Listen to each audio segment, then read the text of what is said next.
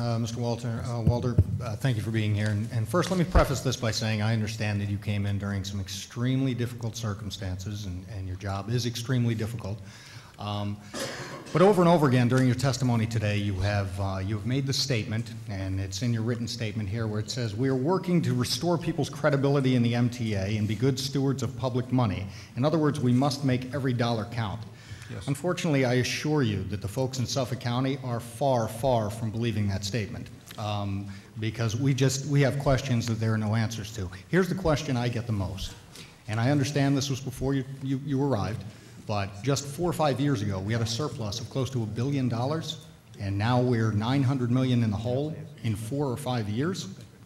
Where did it go? What happened? As you know, I wasn't here 4 or 5 years ago, but I can give you a broad sense of what has happened over that period of time. I think if you look at the revenue side of the MTA's picture, you will see that the MTA is funded by fares as the largest portion of it, and then by a series of dedicated taxes. Most of those dedicated taxes are transaction taxes. Particularly taxes on real estate have been very volatile and susceptible to the economy. Mm-hmm. And so the monies coming to the MTA during the economic downturn have dried up quite considerably.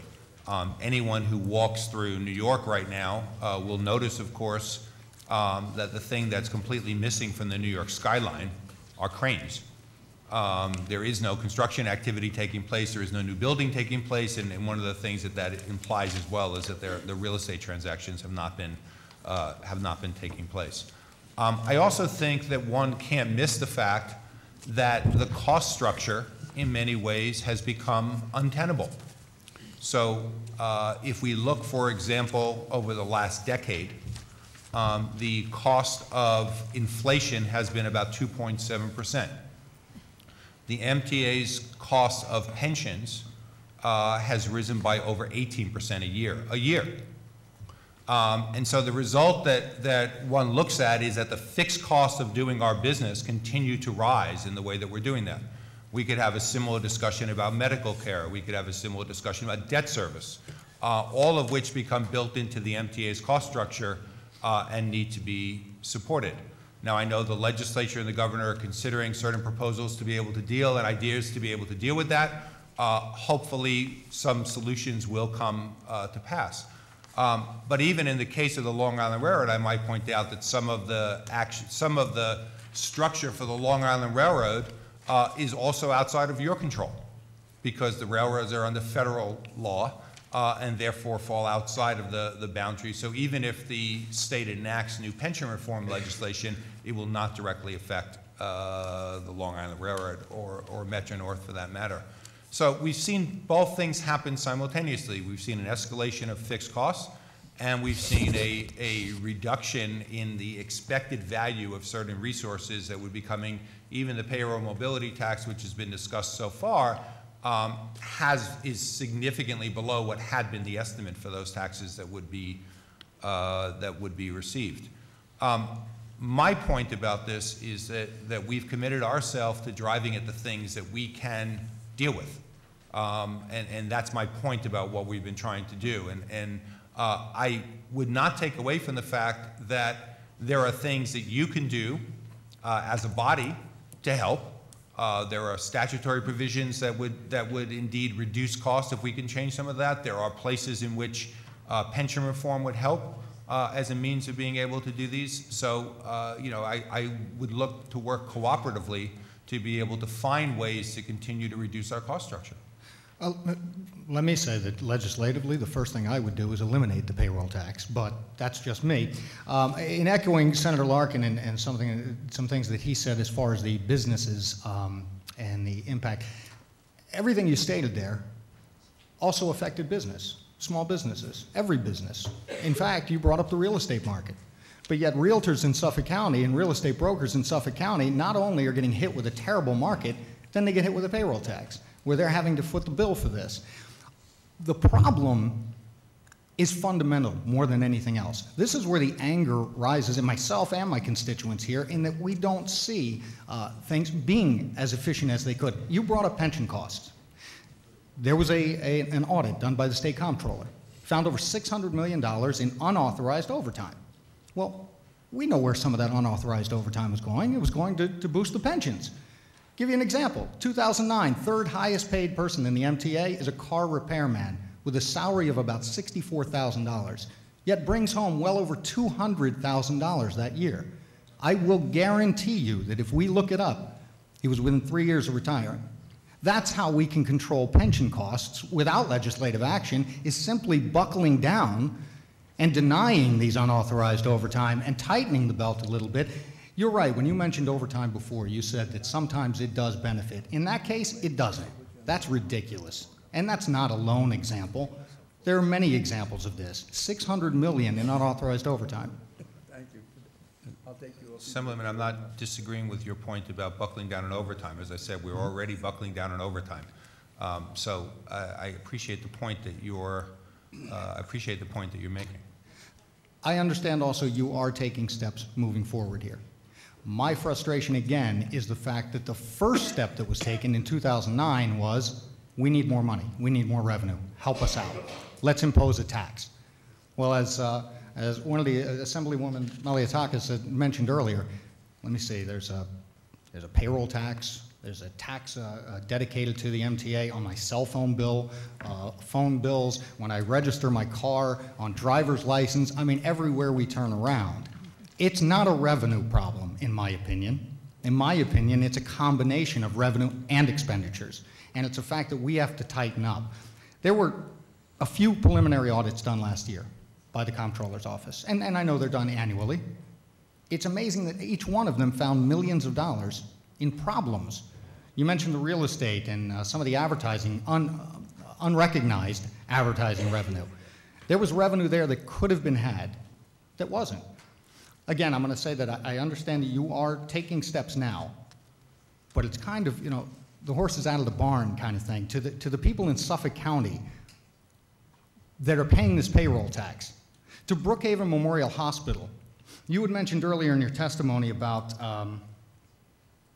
unforeseen events that have come up. You talk about an unforeseen event for Brookhaven Memorial Hospital was 2009 when they get hit with a $400,000 payroll tax that they didn't see coming. The next year is a full year, it goes up to $600,000. This is a hospital, and this is just one example.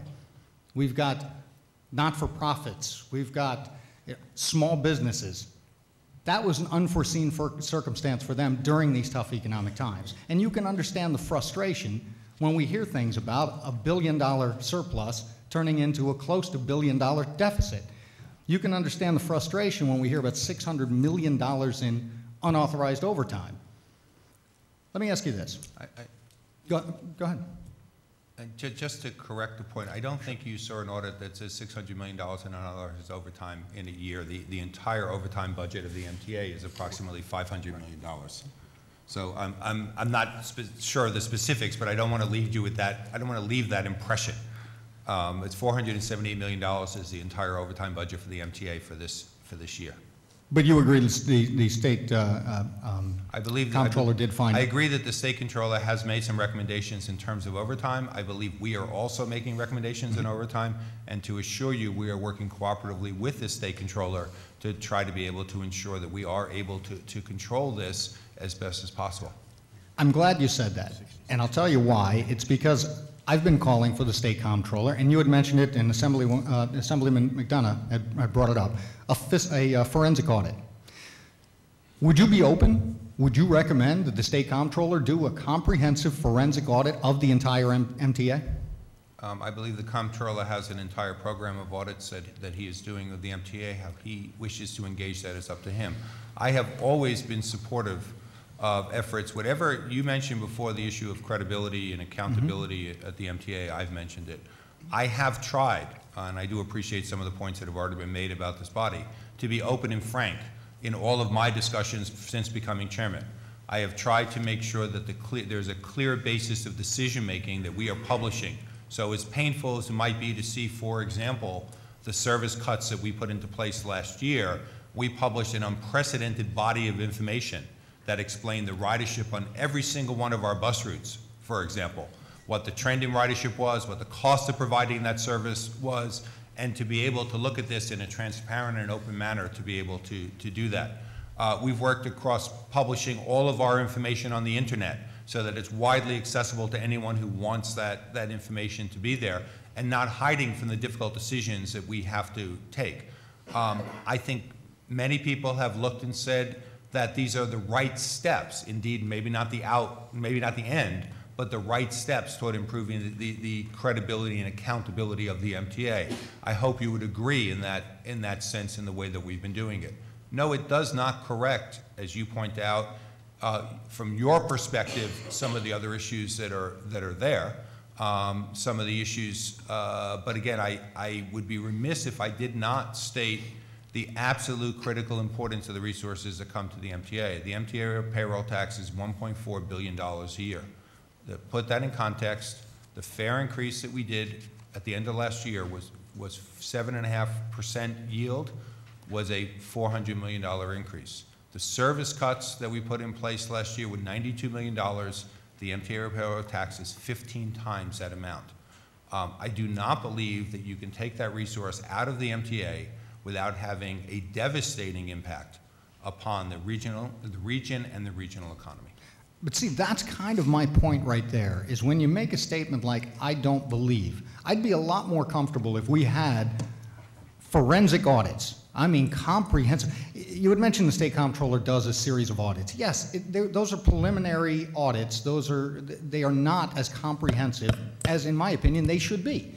Because when we're saying that you can't take away $1.4 billion or else we're in trouble, where? Why? How? I have too many questions there that are unanswered. That's a broad statement. That's next week's questions, you mean. We just need more details. We need more answers, and I'd like to get it on the record if you would support the state comptroller doing a comprehensive forensic audit of the entire MTA. The choice of a forensic audit is up to the legislature. That is within the statute that has been adopted by the legislature. We are cooperating with all of the audits of the MTA and will continue to do so. Do you believe that it would be good? May we stop here and you can find out what he believes later? I didn't really get the answer, but okay. Thank you very much. Thank you.